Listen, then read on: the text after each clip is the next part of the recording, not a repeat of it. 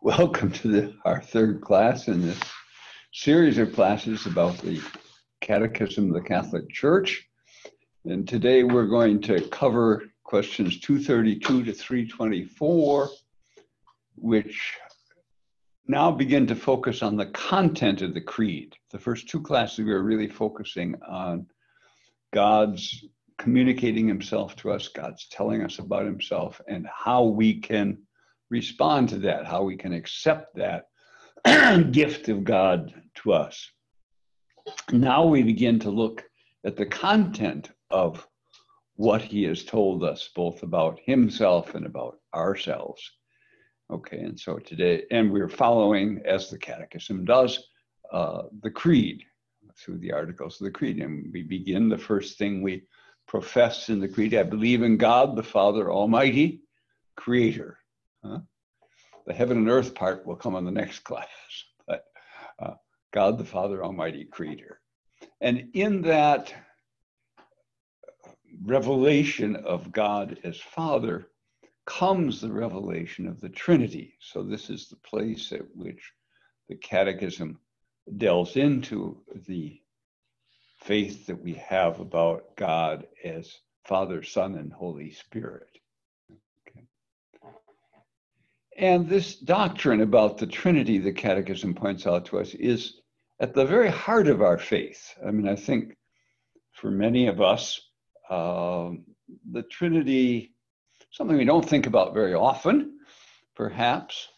And I guess sometimes we might even view it as, gee, I wish God hadn't told us about that, you know?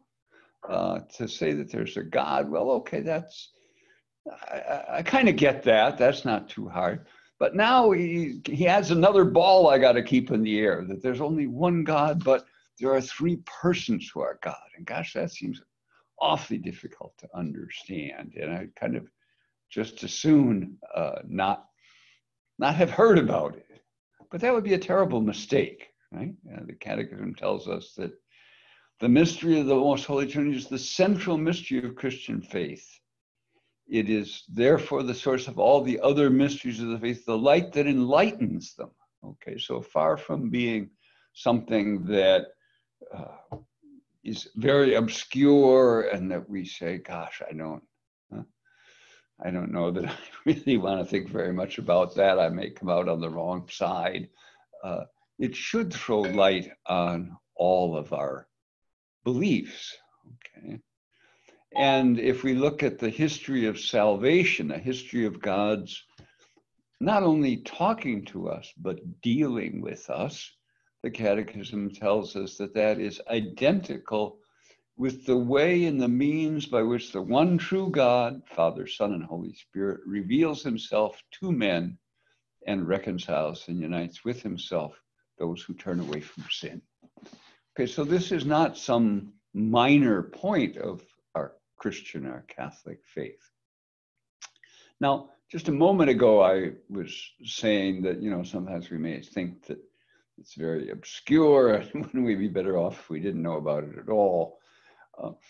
But it is this light that enlightens all our other beliefs. But it is also true that it is difficult and in some sense obscure, because it's telling us about who God is in himself. And God is infinite. God is so far above us that, of course, we don't really fully grasp it. St. Josemaria, the founder of Opus Dei, sometimes said that he liked to meditate on the Trinity, but he said, sometimes I get a little tiny spark of light. He said, and then I rejoice because I had a little bit of understanding of the Trinity.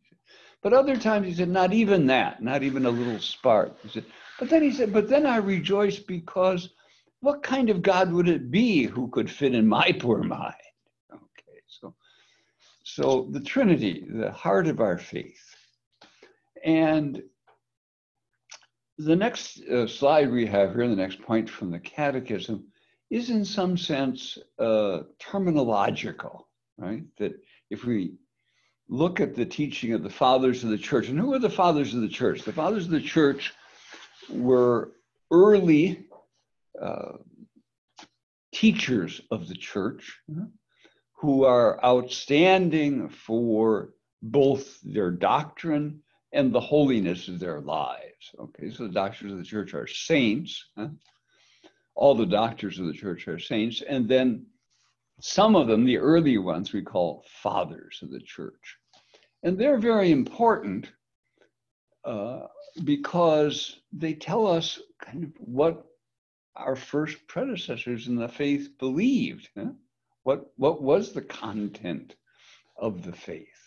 Okay, so the fathers often distinguished, as the Catechism tells us, between theology and economy. Okay, now the theology part we don't have any trouble with, but economy seems like a very strange word to be using here.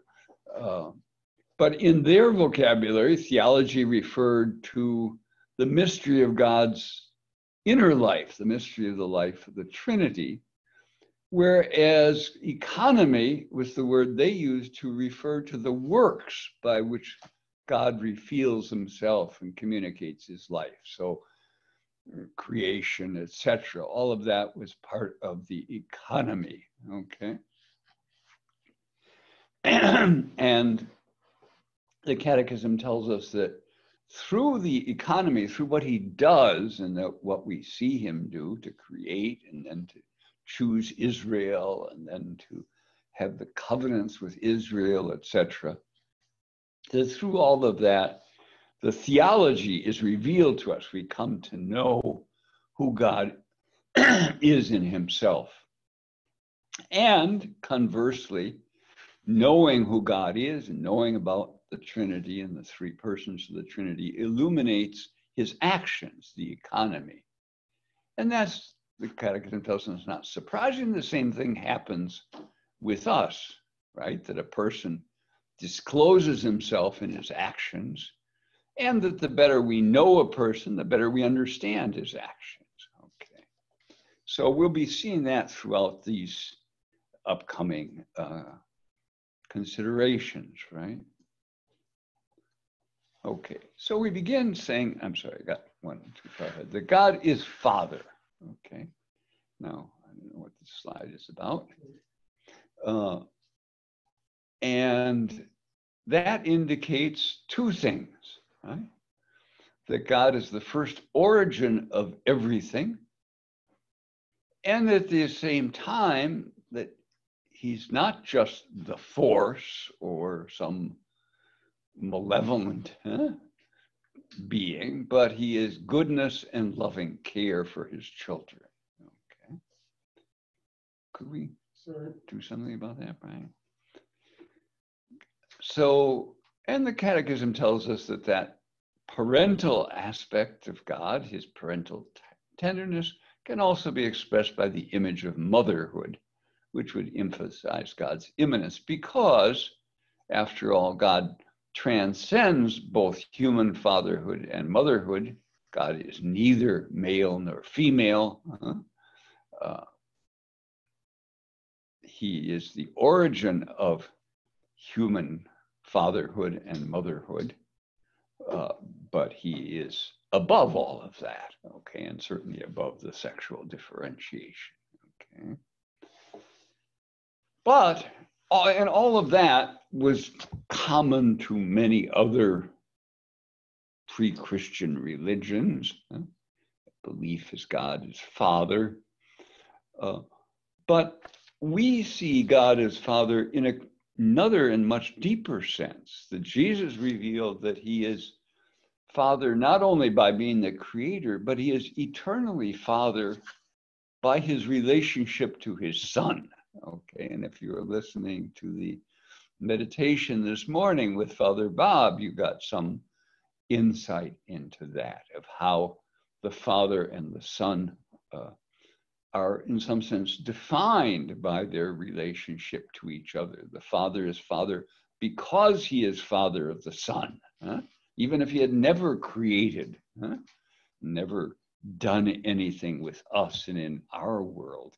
He would be Father simply because he is the Father of the Son. And reciprocally, the Son is Son because of his relationship to the Father.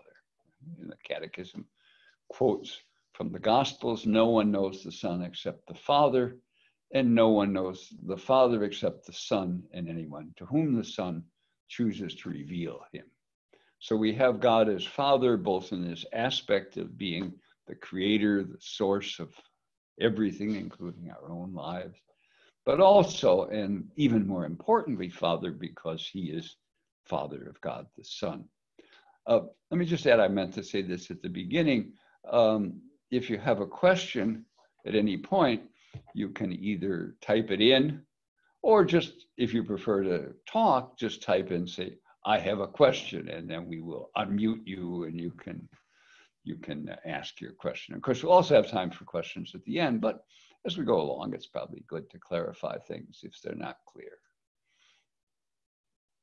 Okay, so there is a Father, and as we just said, he is Father above all because he is Father of the Son. Huh?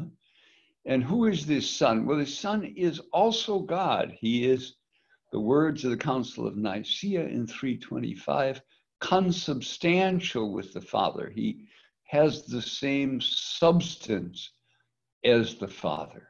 Okay, in that first ecumenical council of Nicaea, which I seem to have misspelled up there on the slide, confessed that the Son is consubstantial with the Father. And it did that because there was a terribly important and virulent heresy at the time, Arianism, which was saying that Christ was the greatest thing after God, above every creature, etc., but not really God. Okay, and the Council of Nicaea responded and said, no, he is consubstantial with the Father. I might just add that much of the doctrine of the Trinity and much of the doctrine about who Christ is came about in this way of someone, a heretic, so overstressing one aspect of Christian truth that he ended up denying another aspect. So Arius stressed so heavily that there is only one God that he ended up denying that Christ was God. And then the church reflected and said, is that what we received from the apostles? Is that what Peter and John and James believed? That Christ was some marvelous person, but not God? And the church said, no, that's not what we believe. That's not what the tradition has passed on to us in the scriptures. And then it adopted this more or less technical term, consubstantial with the Father, to sharpen and define what it was that Christians had believed for centuries before.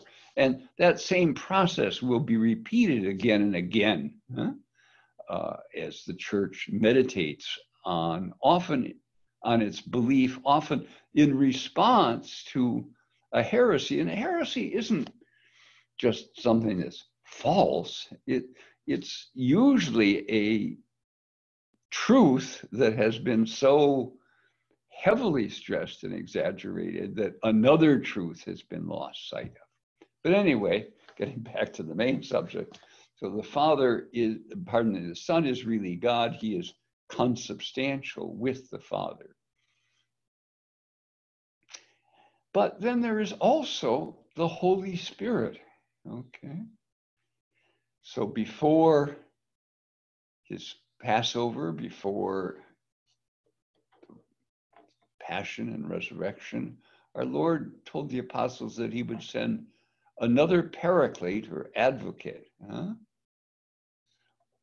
And this advocate has been at work since creation, having spoken through the prophets.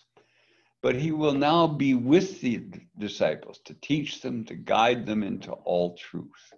And the Catechism says that this reveals that this advocate, this Spirit of God, because we had heard about a Spirit of God before. We had heard about a Spirit even right in Genesis, in the account of creation, right? We were told that the Spirit of God hovered over the waters.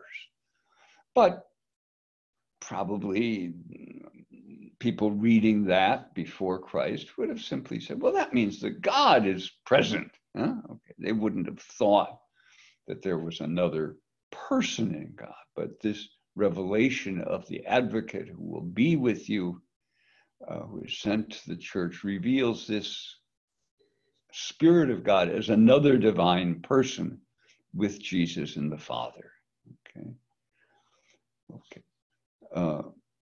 So this sending of the person of the Spirit after Christ's glorification reveals the final piece, if you like, of the mystery of the Trinity. And here we see a little bit what we saw a couple of minutes ago of how the economy, in this case, the sending of the Spirit, reveals the theology, reveals who God is. Okay. Good.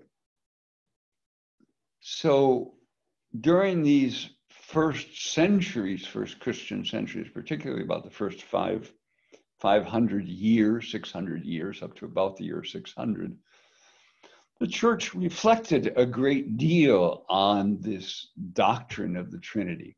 It's interesting to note that the early councils up through about the year 600 focus, I think you can say, exclusively on two questions. Who is God and what is he like? And who is Jesus and what is he like? So they don't, the councils are not talking about morality or our behavior or anything like that. They're talking about what is it that we believe? What is it that God has told us about himself? And so the church is reflecting on this, and that is partly to defend it against errors, and that also leads to a deepening of understanding, okay? So the very early Christians, the very early ones would have understood that there was one God, and yet somehow there was a Father, a Son, and a Holy Spirit. But they wouldn't have been able to formulate it in any precise terms beyond that, okay? But the councils and the fathers of the church, sustained, as the Catechism says, by the Christian people's sense of faith, gradually clarify that understanding and deepen it, okay? And to do that, the church adopts certain philosophical terms, concretely three: substance, person, sometimes we use the Greek term hypostasis, and relation. Okay, so the term substance, essence, nature, what a thing is. Okay, so this is a table. Okay, and I am a human being, etc. Okay, so what is this thing we're talking about? What is its nature, its substance, its essence? Okay, the church comes to understand that there is this unity of substance in God, that there is, in that sense, only one God. There is only one divine substance. Okay.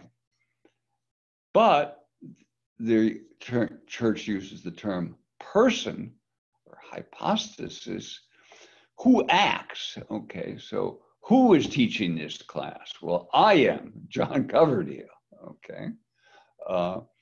Who is listening to the class? Well, Tom Anselm is. Okay, as well as some other people.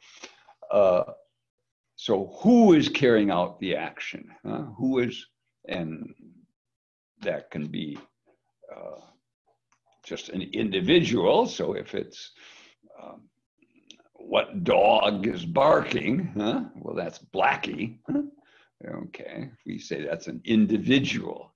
His substance, his nature is to be a dog, but he's not just dogness, he's Blackie, and he's the one who acts.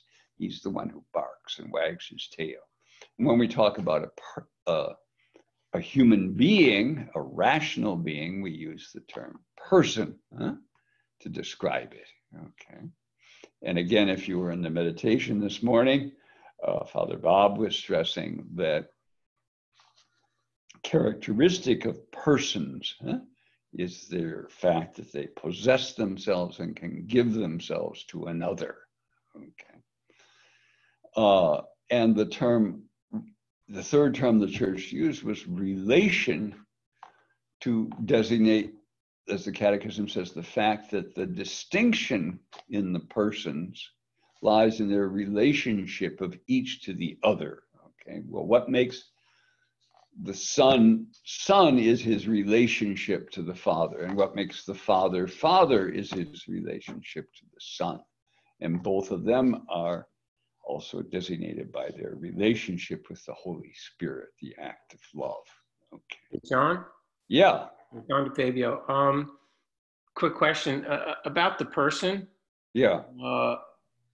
Originally, when you were talking about that, I was saying, okay, that's Jesus. But if we're called to be ipse Christus, does that mean it's us too? Or is this really just about God, Jesus, and the relationship with the Holy Spirit? So each of us is, of course, a person. Huh? You are Don DeFabio, and I'm John Coverdale. Okay. And Christ, Jesus, is another person. We'll see in a later class that Jesus is a divine person. Okay. He is not there's not a human personality there, not personality taken, not as we usually use the word to say he has a good personality or his personality is very upbeat or he's got a very serious personality, but in the sense of saying being a person, okay, being this self-possessing individual, okay, that in that sense, in Jesus, there is only the person of the second person of the Blessed Trinity, the Word, and not a human personality.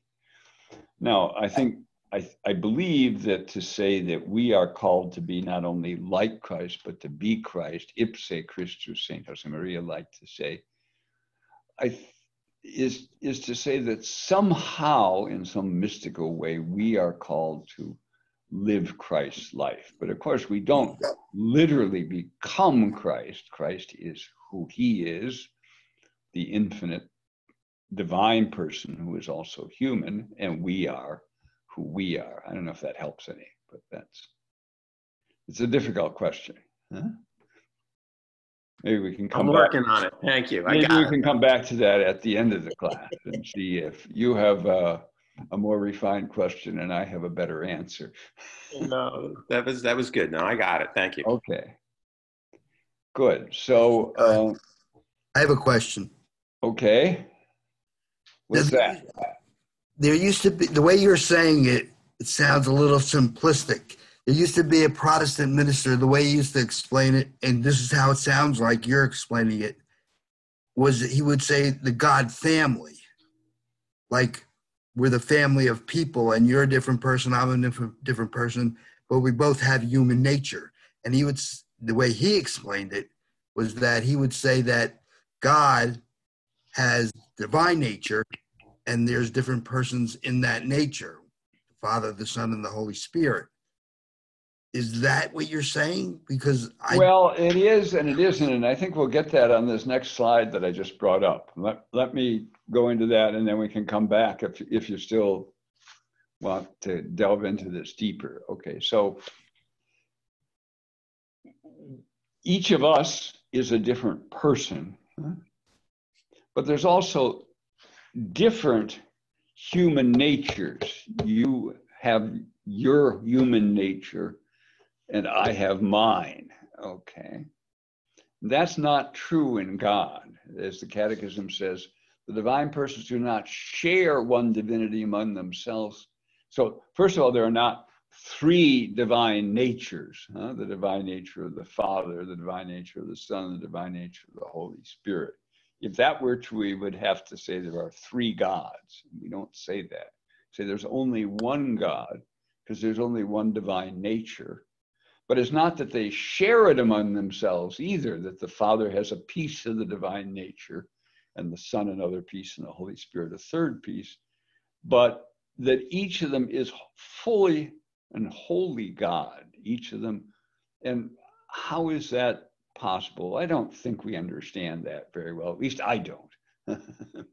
Maybe other people do, but how can that be? I don't think we really fully come to understand that, but that's what the church professes. That is part of our faith, that there is only one divine nature, but each of the divine persons fully possesses that nature. So the quote that the Catechism here continues with says, the Father is that which the Son is, the Son that which the Father is, the Father and the Son that which the Holy Spirit is. That is by nature one God. Or as the Fourth Lateran Council said, each of the persons is that supreme reality, the divine substance, essence, or nature. Okay. So in a human, I think it's a pretty good analogy in some ways to say that God is family. God is not a solitary being, okay? But in a human family, each member of the family possesses his or her own human nature. In God, there is only one divine nature, and that divine nature is fully possessed by each of the three. Was that your question, Art? Yes. Okay. This is more like what I thought. Okay, good. Well, I'm glad of that. I'm glad you weren't thinking something heretical. No, that was the other guy that I heard him say. I've heard him say it. He's been Oh, okay. All right. Well, let's pray for that guy that he's straightened out. Yeah. Okay. So now the other aspect of this, another way that we could misunderstand this, right, would be to say, well, Father, Son, Holy Spirit, that's three names that designate kind of different ways of being of the divine being. That if we think of God as creating, we think of him as Father. And we think of him as redeeming, we think of him as Son. And we think of him as sanctifying, we think of him as Holy Spirit. We're saying no, that they are really three persons distinct from one another. Okay. This is a kind of strange translation that the Catechism has here, but they quote, and I'm not quite sure where it's from, I didn't bother to look. He is not the Father who is the Son, nor is the Son he who is the Father, nor is the Holy Spirit he who is the Father or the Son. Okay. So the Father and the Son and the Holy Spirit are really distinct from each other. How? In their relations of origin. Okay, so the Father is not generated or created or made. The Father doesn't come from anyone else. The Father simply is Father because he eternally generates the Son.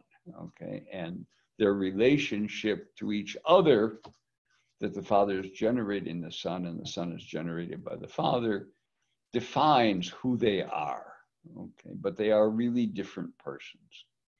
Now, what I was just saying could also easily lead us to say, oh, well, but then the Father must be more than the Son, better than the Son, before the Son. So first he's got to exist himself, and then he generates the Son and becomes Father. And so the Son is posterior to and inferior to the Father. But that's not true either, because there is in God no before and after, okay? The Father simply is Father from all eternity. And everything the Father has, the divine nature, the Son also has. Okay. And their only distinction between them is this relationship between them. And the same is true of the Holy Spirit. Okay. In the headquarters of Opus Dei in Rome, there's in the crypt where there's a number of tombs, there's a plaque on the wall. I think it's something that St. Josemaria saw somewhere in Germany and really liked and had reproduced there, more or less. And it's about the Trinity, and it shows a triangle. And at the top apex of the triangle, it says Father, and then it says Son, and then it says Holy Spirit. And then in the middle, there's a circle, and it has the word God. And from each of the three apexes of the triangle run a line and on that line it says is. So the Father is God, the Son is God, the Holy Spirit is God. And then the lines connecting them, the Father, the Son, the Holy Spirit says is not. Okay, so the Father is not the Son is not the Holy Spirit is not the Father, etc. Okay. Maybe that kind of helps to think about the Trinity. Okay, but so we have just one God, one divine substance, but three persons who are really distinct from each other. Okay. How are we doing so far? Anybody want to ask a question? No questions. Okay. You see that? Huh? Okay, put a thumbs up. Oh, somebody has a thumb up? You're saying? Who is it? Oh, you do.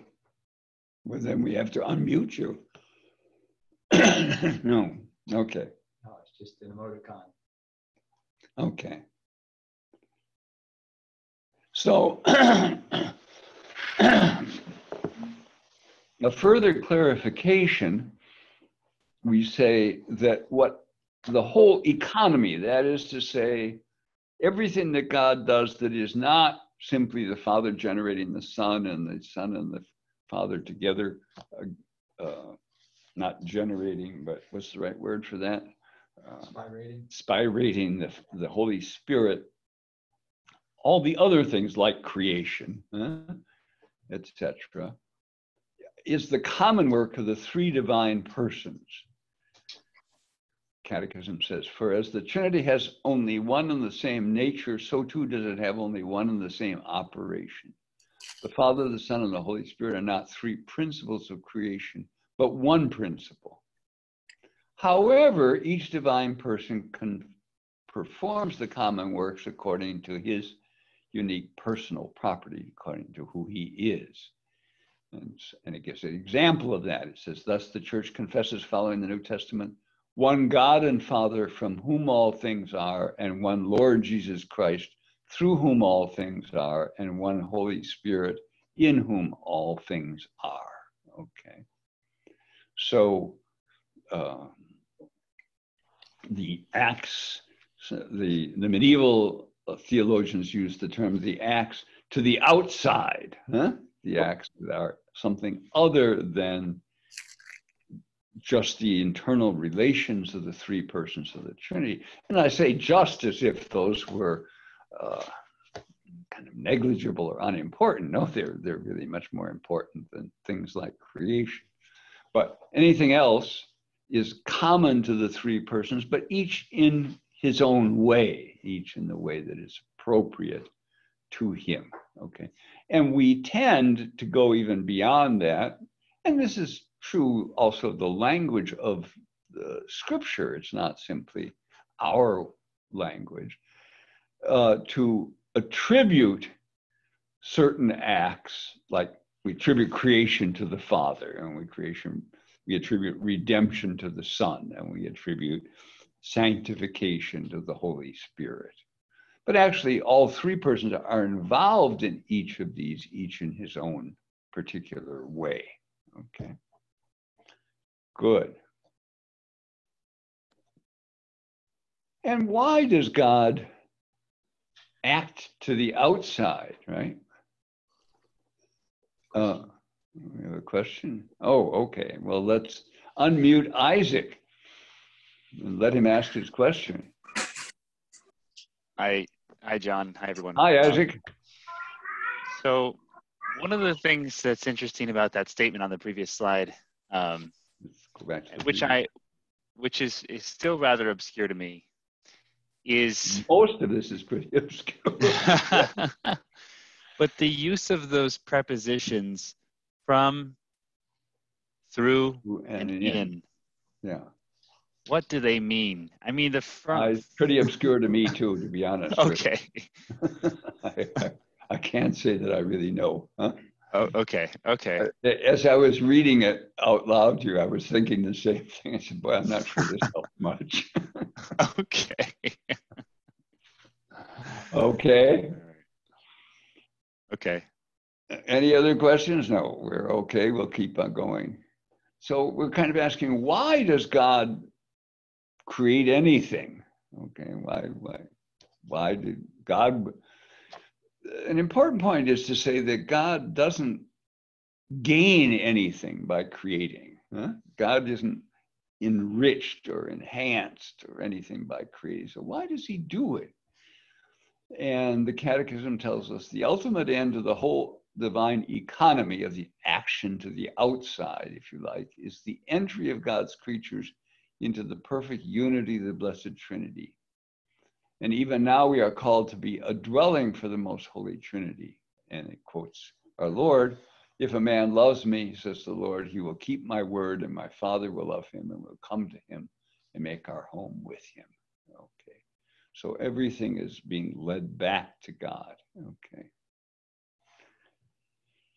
Then in the Catechism, we say we believe in God the Father Almighty. Okay.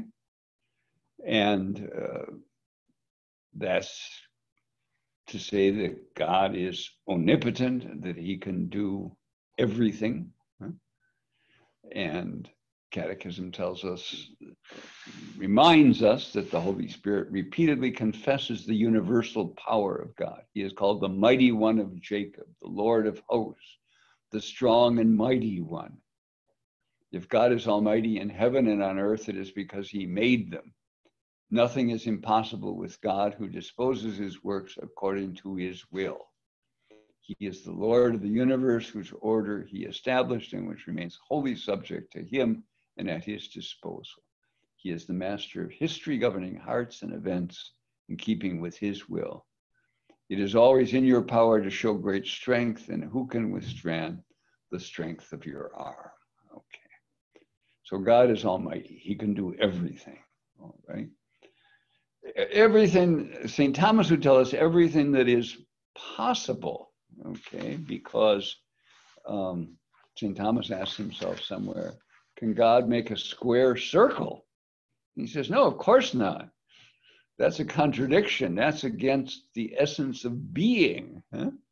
And God can do everything, huh? But that doesn't include what is contradictory. Okay, God can't make a thing to be and not be at the same time and under the same respect. Okay, and I don't know if I said this in one of the two previous classes. I have said it many times over the years, but I think that's a wonderful example of the church's, and concretely St. Thomas's, confidence in human reason. Okay, so Thomas says to himself, asks himself, can God make a square circle? He says, a square circle is a contradiction in terms. That can't be, huh? Simply can't be. But he doesn't say, well, that's the way I think about things. Huh? He says, that's the way I think about things because that's the way things are. With my reason, however limited, I reach the laws of being, how the world, how things really are. And Thomas, who was very, very devout, great believer in God, but says, no, of course God can't make a square circle. Huh? That's ridiculous. Okay.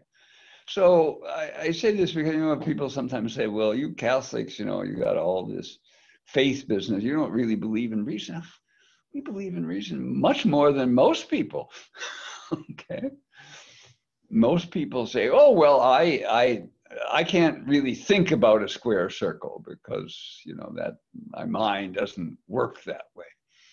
But the church and St. Thomas leading the church says, I can't think about it because it can't be. It just is incompatible with the way being really is. Okay. All right, that's kind of a diversion or a digression. Sorry about that.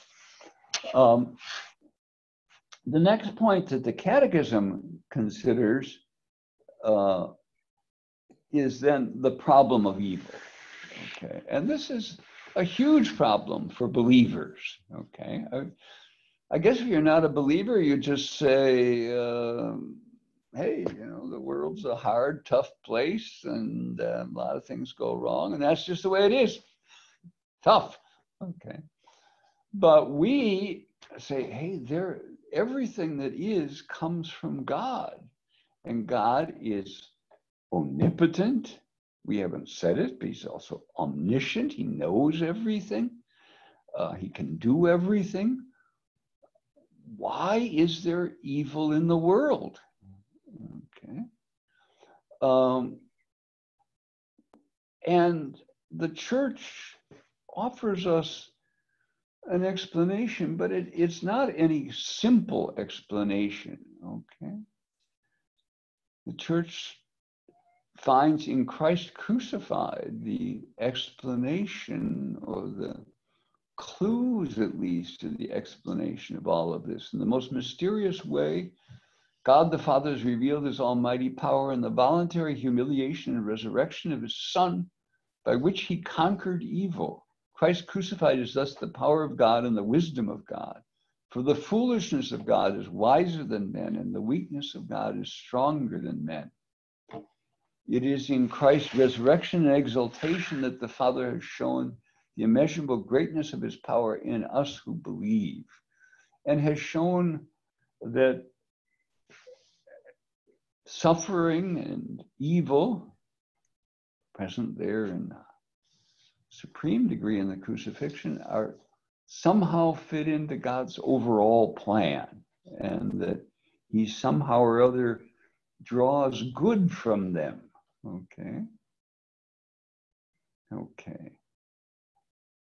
So, you know, again, this morning in the meditation, Father Bob was talking about this problem of evil, and now kind of the problem of the coronavirus, and why are all these terrible things happening, of not only people dying, but so many people out of work with no way of supporting their families.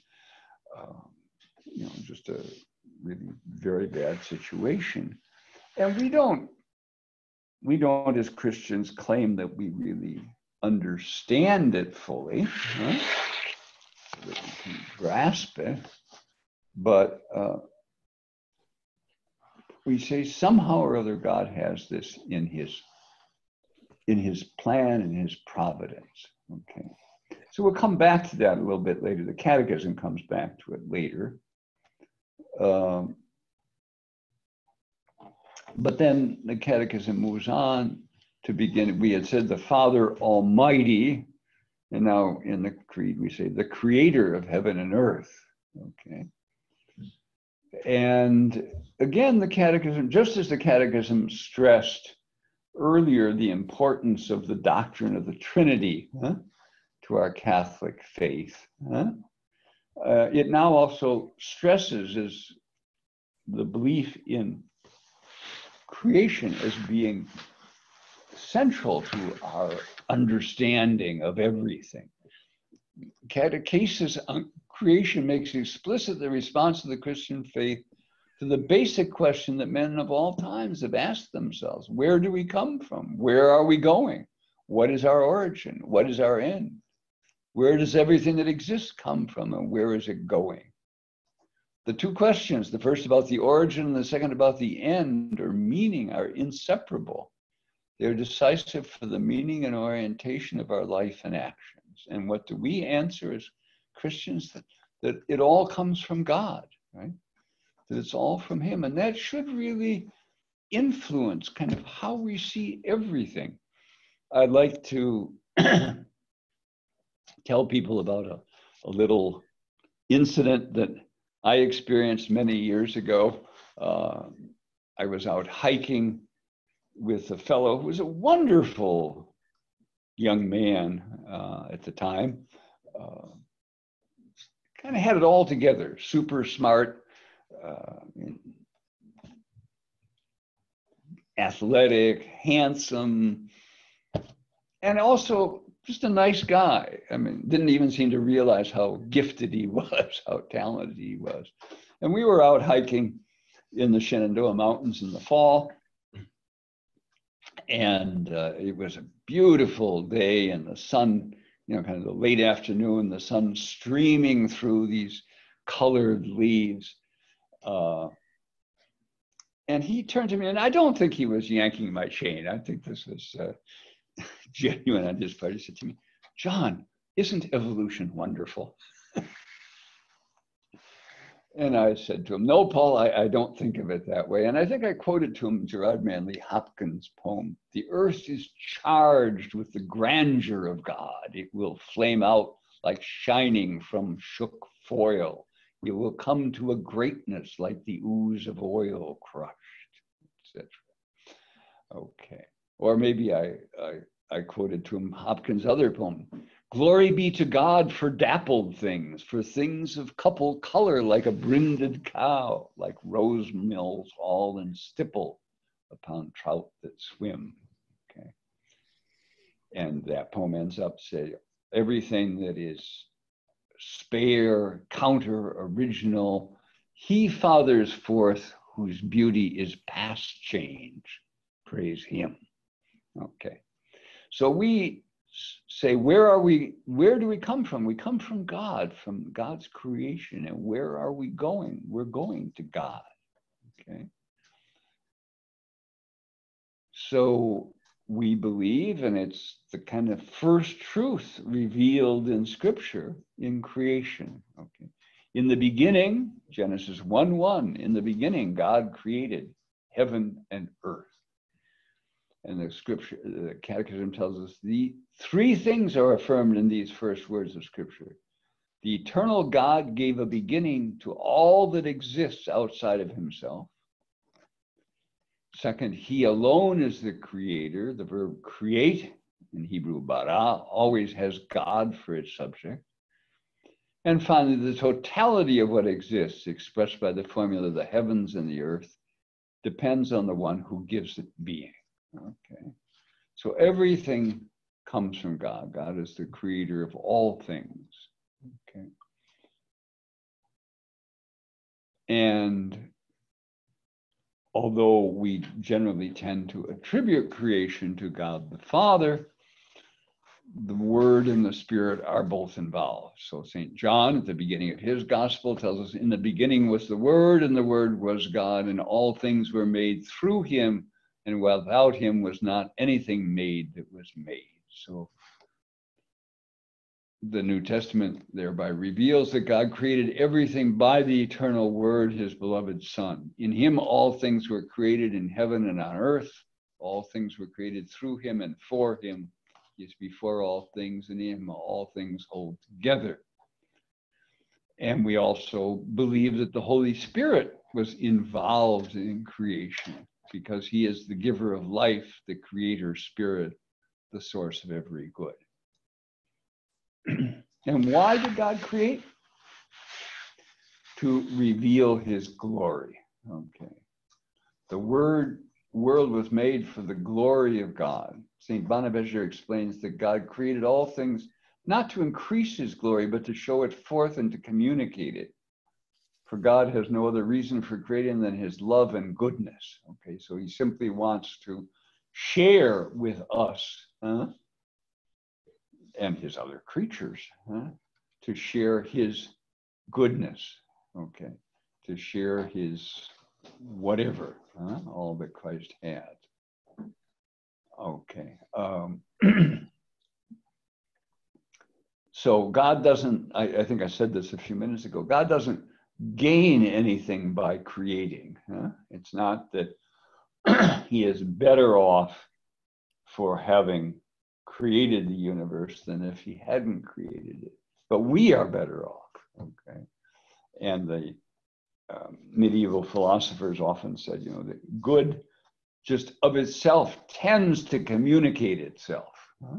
You know, and we even experienced that in our own lives, right? That if you see a really good movie, you want to share it with other people. You want to say, hey, I saw this movie last week and it was really good. Huh?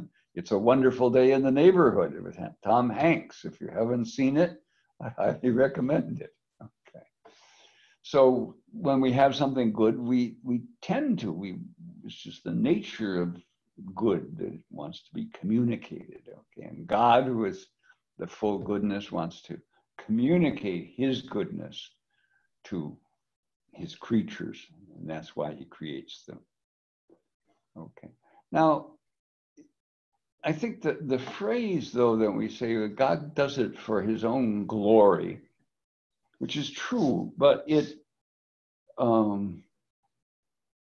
think it gives it a kind of bad taste in the mouth. You say, well, this guy's just showing off. But the Catechism says the glory of God consists in the realization of this manifestation and communication of his goodness. God made us to be his sons through Jesus Christ according to the purpose of his will, to the praise of his glorious grace. Okay, so again, it's not that God gains something by creating, that he said, I want other people to admire me, etc. Well, he does in a way.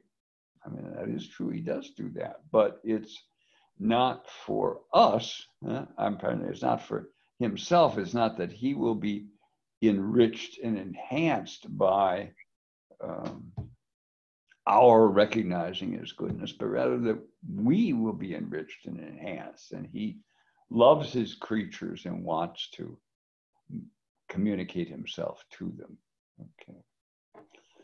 Part of that then is this other question of why did God make everything? Okay. And the Catechism says the universe created in and by the eternal word, the image of the invisible God, is destined for and addressed to man, himself created in the image of God and called to a personal relationship with God.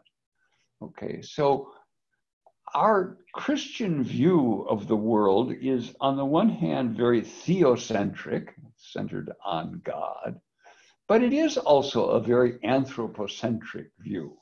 We do think that God made the world for us, okay? Destined to and addressed to man, okay? And kind of, again, really just by chance, because I didn't talk to Father Bob about what this class was going to be about, and he certainly didn't talk to me about what his meditation was going to be about. But again, in the meditation this morning, he was stressing this idea that man's the only creature for which, that God made for itself, okay? And all the other creatures are made for us. A very nice way of expressing this, which somewhere in St. Thomas, I'm not quite sure where, I don't remember, but St. Thomas somewhere asked himself, why did God make the stars? And his answer, so that we might know them. Isn't that wonderful? The stars, all this immense universe that is, of course, much bigger than St. Thomas ever imagined.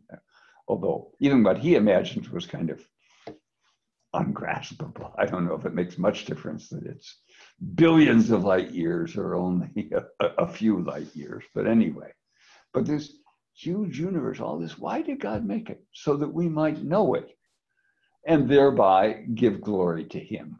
Okay. So a wonderful vision of God and of the world. And we're talking here about creation, why God made things.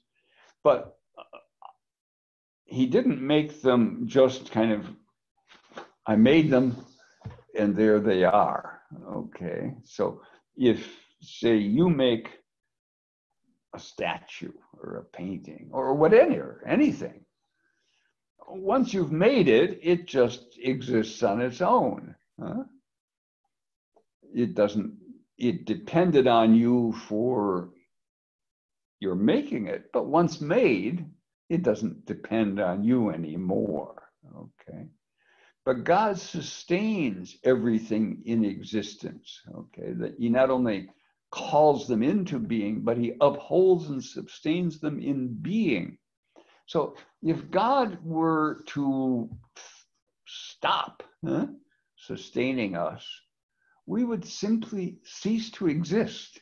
It's not that we go poof and become smoke or something. We can't even really imagine it, but we would just drop out of existence. I'd like to use the analogy of saying, in that sense, we're not like a statue or a painting that once made just continues to exist. We're like an image thrown up on the TV screen, and you turn off the power. It's not that it goes somewhere else, it just doesn't exist anymore. Well, our whole being is like that. God is maintaining us and everything else in existence. Okay.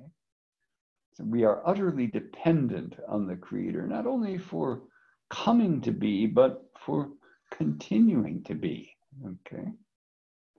And God keeps us in existence, and he also looks out for us. He governs the universe. So there was a movement in European thought in the 18th century called deism, which said, yes, there's a God, but their God was this watchmaker God. He makes the watch, he winds it up, and then it just exists on its own. It just goes tick-tock on its own. Okay. But that's not the Christian God. God guides things. Okay. The universe was created in a state of journeying, as a way of being on its way toward an ultimate perfection yet to be attained, to which God has destined it. And we call divine providence the dispositions by which God guides his creation toward this perfection. Okay, so God guides the world and the universe. Okay, and he does so concretely and immediately. Okay, so it's not just some big general plan that God has for things and then details he leaves to be worked out. But it says the witness of Scripture unanimous that the solicitude of divine providence is concrete and immediate. God cares for all, from the least things to the great events of the world and its history. And our Lord tells us that, right? That the hairs of your head are all numbered, and that God cares even for the sparrows. How much more for you, O you of little faith? The sacred books powerfully affirm God's absolute sovereignty of the course of events. Our God is in the heavens. He does whatever he pleases. And so it is with Christ, who opens and no one shall shut, who shuts and no one shall open. Okay.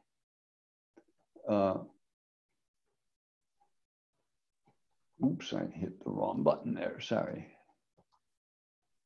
There we go. But we also have a part in this. We also are causes, real causes of what happens. God is the sovereign master of his plan, but to carry it out, he also makes use of his creatures' cooperation, not as a sign of weakness, but a token of Almighty God's greatness and goodness. For God grants his creatures not only their existence, but also the dignity of acting on their own, of being causes and principles for each other, and thus of cooperating in the accomplishment of his plan. And we humans are free collaborators in God's plan. Okay. And the church also really believes in our freedom. Okay. Again, so many of our contemporaries, I think, don't really believe that we're free.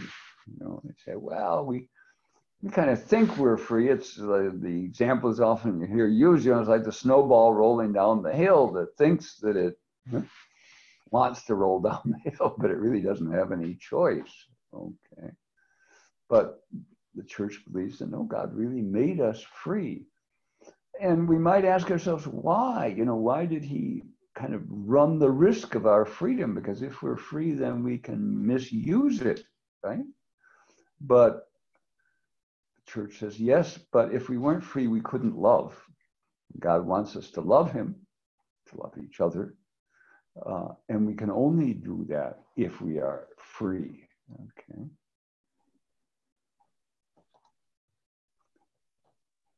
But that then kind of brings us back to where we were a few minutes ago, and which is so relevant to the special times we're living in, of this problem of evil.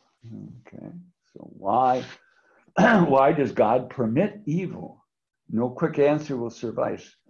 And this, I think this is a very interesting point the Catechism makes. As only Christian faith as a whole constitutes the answer to this question. The goodness of creation, the drama of sin, the patient love of God who comes to meet man by his covenants, the redemptive incarnation, his gift of the Spirit, his gathering of the church, the power of the sacraments, and his call to a blessed life to which free creatures are invited to consent in advance, but from which by a terrible mystery they can also turn away in advance.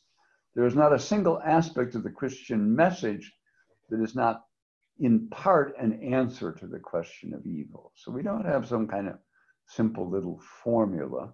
We have to understand it in terms of the whole of our Christian faith. Okay? And but part of that answer is this idea that God is able to draw good out of evil. Okay. St. Augustine says, for Almighty God, because he is supremely good, would never allow any evil whatsoever to exist in his works if he were not so all-powerful and good as to cause good to emerge from evil itself. Okay. And I put up, it's a title of this little slide, Omnia in Bonum, everything is for the good, right? That's a kind of condensed version that St. Josemaria liked to use as an aspiration, a short little prayer, Omnia in Bonum, of a somewhat longer phrase of St. Paul, where he says, Diligentibus Deum omnia cooperantur in bonum. For those who love God, all things work together unto good. Okay. And have here the Catechism quotes a wonderful phrase from St. Thomas More, writing to his daughter Meg shortly before his martyrdom. And he says, nothing can come but that God wills. And I make me very sure, he means we would say I am very sure, that whatsoever that be, seem it never so bad in sight, it shall indeed be the best.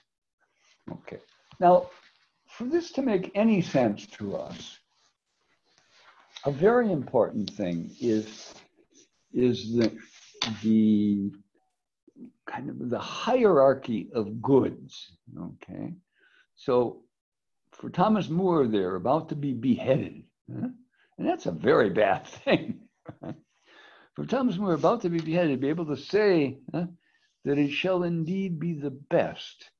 It's because he believes that the love of God, the salvation of his soul, etc., is more important than life itself.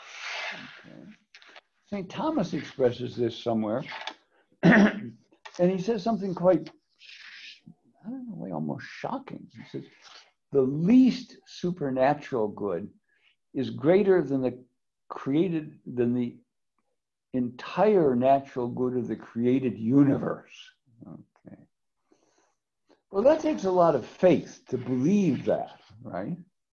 But if we believe that, then we can see, okay, that, and again, I keep coming back to Father Bob's meditation this morning, because I think this is what he was getting at, of saying that out of these terrible circumstances, and circumstances that we have to try to work to alleviate, and we have to try to do what we can, to keep our 6 feet and not spread the virus, and also to help people who are really suffering. Maybe people we know that, they're hourly workers and they don't have any pay. Okay, they don't know how they're going to pay the bills. Well, if we're in the position to do so, to be able to reach out to them and help them, of course we should do all that. But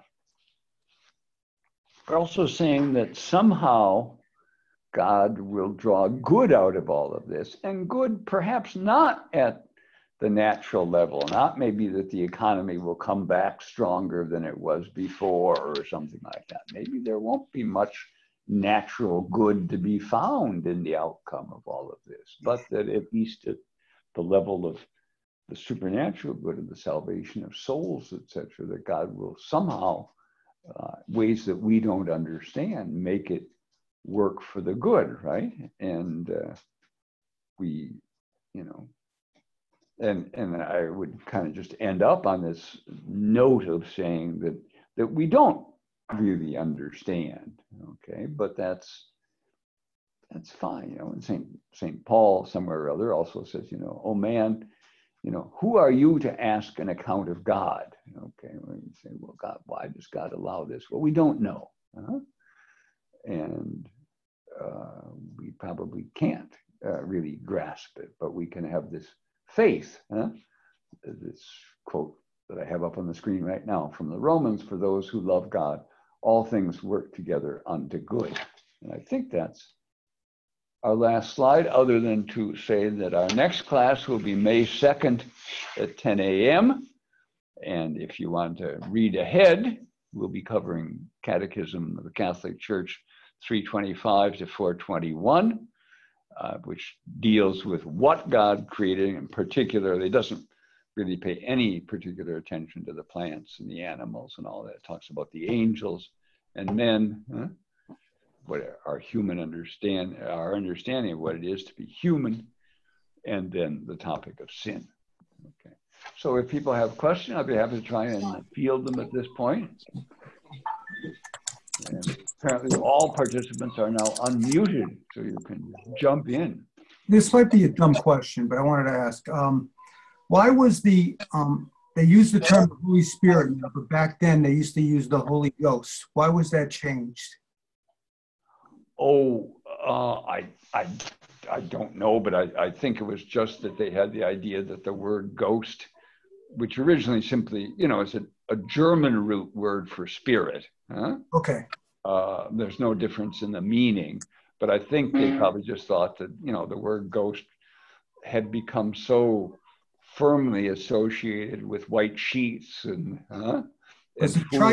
foolishness that it was better to drop that German root word and go to the Latin root word spirit, that both express the same thing. Okay, and that's the Trident's team still use that. Okay, well, I don't think there's any difference in content. Okay. It's just that, if you said to almost anybody these days, the Holy Ghost, what's that mean to you? And say, well, I don't know. I mean, I know what a ghost is. What a Holy Ghost is, I'm not so sure. Yeah. Okay. I think that's it. Any other questions? John, I have a question. Yeah. Mike McKiernan, thank you. Outstanding work. And I don't know if we have enough time to get into this now, but when you talked about St. Thomas Aquinas and the example of a square into a circle, and that it's not rational, or God can't contradict the laws of nature he put in place. But is that very statement limiting, putting God into a box, if you will? Like, why? Could you maybe help me understand that a little bit? Okay. Well, first of all, I would start with, it's kind of complicated, but I'd start with taking exception to saying the laws of nature, because God can act outside the normal physical processes, and the miracles are examples of that. Our Lord turning water into wine, etc. Okay. What Thomas says that God can't do is contradict the laws of being, And it's essentially, I think Father Bob wouldn't like this very much, because he said God is not a being. Huh? Well, he's not a being in the exact same sense that you and I are. But yes, God is the fullness of being.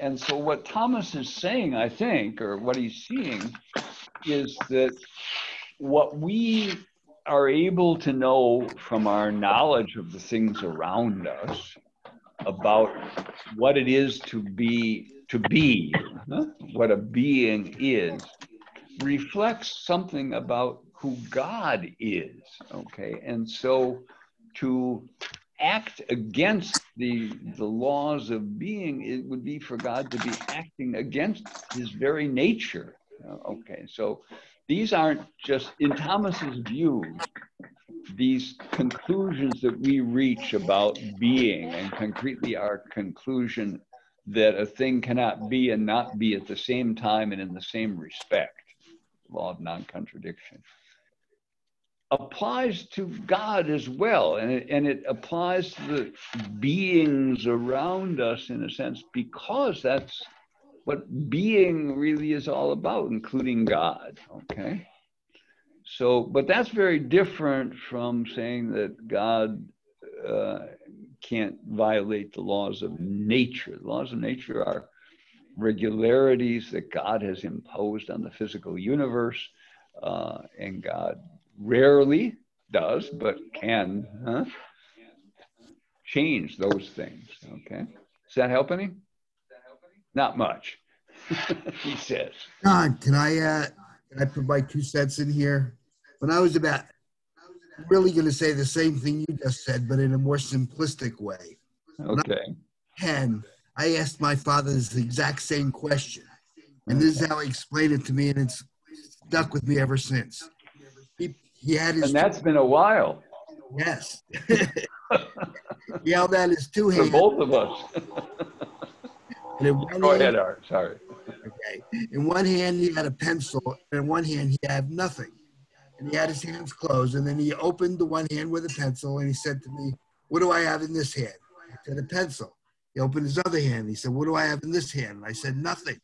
And he said, "That's it. God can do anything, but he can't do any nothing."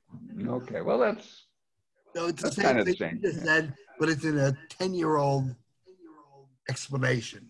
Okay, well, that's pretty good. Raphael P. Roman has a question. Okay. Hey, John, let me get really basic here. If God didn't exist, Yeah. or if he was a malevolent being that created us just to toy with, but we creatures could not accept that. And we wanted to wish that he existed. It seems to me that the arguments that we would conjure would be very similar to what we've talked about here today. Very elaborate descriptions of what he is good and benevolent and how there are manifestations of it, but everything that contradicts it beyond our capacity to understand. You follow what I'm saying? This is the stumbling block that I find wherever I speak to somebody who is not a believer. And in conjunction with that, you're talking about freedom. So much of the description of the understanding of evil has to do with the fact that you're free.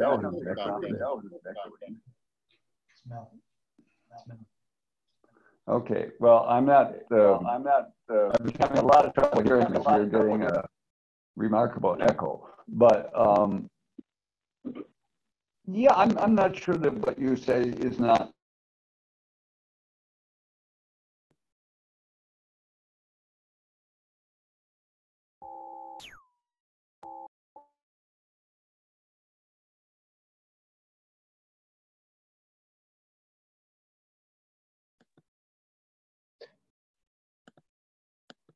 John, you're muted. I can't hear John. Sorry. Okay, you're on. Okay, so I was saying, I'm not sure that I have some killer argument to say, no, you're wrong. I think that is more or less plausible. And we don't have, you know, how should I put it? We don't, the church does say that we can know by natural reason that God exists, that he is good, etc. Okay.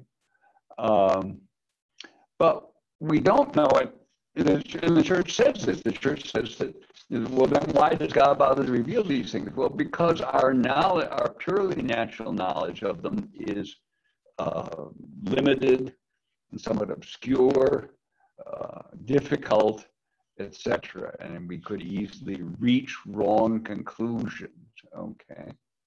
So on the one hand, we say that we know these, well, first of all, we know these things by faith, but that we can also know them by natural reason. But that's not to say that there aren't more or less convincing arguments on the other side.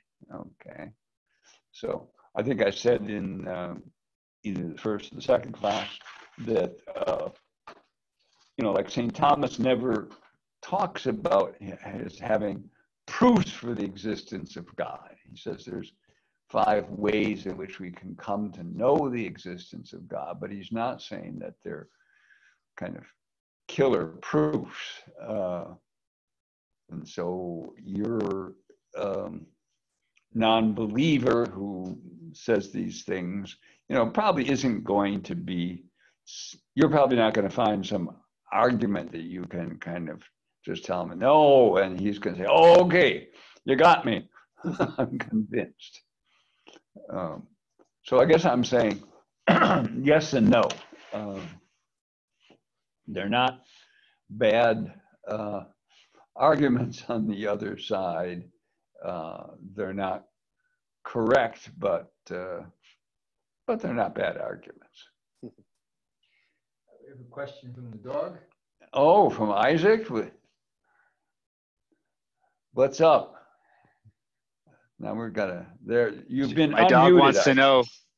My dog wants to know if she'll go to heaven. No. No, but she may be present with you in heaven somehow. There you go. Okay, if that, although, you know, I don't think some people would say the opposite, I guess. I don't think that you would miss your dog in heaven. Say, hey, I'm not happy without my dog. I think if you have God, that's probably all you need. I would think so. Certainly your dog will not have the beatific vision. Your dog will not see God face to face. Sorry about that. However fine a dog it may be. And what is the dog's name? She has a Chinese name. Oh. Shi Wang. Shishi for short. Okay. Anyway, sorry, folks. Now, I've never met a dog with a name like that before. And does the dog speak Chinese? Yes, actually. Okay, no, that's pretty good. Did you see that Marco has a question? No, I didn't, but okay. He posted it there. Did God know, did he know that he would eat the fruit? Yes, he knew. But that doesn't mean that he foreordained it to happen.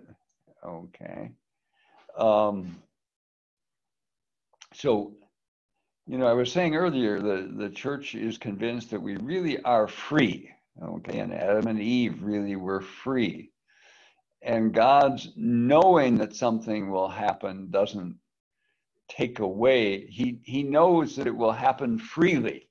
Okay, he knows that they, and it's not just Adam and Eve, it's about us too. And it's not just about bad things we do, it's also about the good things that we do. Okay.